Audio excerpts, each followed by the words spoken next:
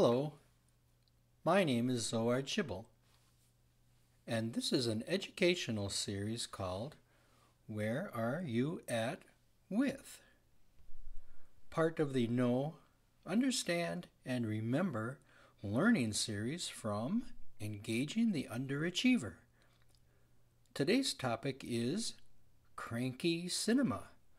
So the question is, where are you at with Crankie Cinema? Everyone's all set to go here in our classroom, so let's begin. For this project, you will need to have some sort of box. A shoebox works great. I happen to have a cereal box, which also works fine. You'll need to have 2 cardboard tubes. I saved a couple of tubes from rolls of paper toweling. Next, you'll need some paper. I have some typing paper here. What's that? Typing paper? It's what it's what I used to use for typing. Oh, that's funny. Well, it's funny to me anyway. Copy paper. I still call it typing paper. You'll need some copy paper. You'll also need the standard tools for drawing: pencil, markers, crayons, and especially for this project, scissors and tape. Step number 1. Cut a hole in the box that is a little bit smaller than the paper. It's going to be the window or screen for our cinema. What's that? No, not cinnamon. Cinema. It's like a movie at a theater. That's what we're making. A kind of movie theater in a box. Step number 2. Cut holes in the top and bottom of the box for the tubes. They should be big enough so that the tubes turn easily, but not so big that they flop around. And they should be past the window opening if you have room on the sides. Step number 3. Draw the scenes from your movie. What's that? You don't have a movie? Well, you can make something up. How about draw 5 pictures of things you know how to do? Like, I don't know, tie your shoe, ride a bike, make toast, maybe something from math or science.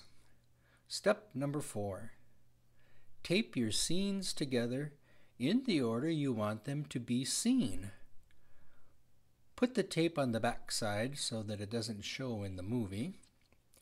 Also, you might want to check to make sure you have everything lined up properly. Step number 5. Tape one end of your movie to one of the tubes. Well, you actually might want to put a leader on your movie. A leader is usually blank and allows for the entire film to be seen. You could put a leader on the front end and on the back end.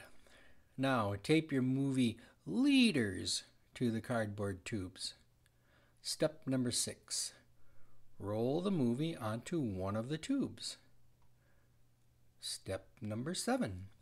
Place the tubes into the holes you cut in the box.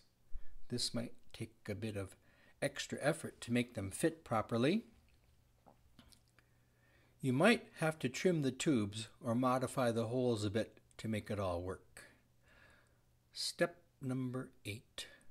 Turn the tube so the pictures slide across the window of your movie theater box. Stop on each picture. Well, we'll call that practice. Now that you know how to make a Crankie Cinema, you're ready to make improvements on it.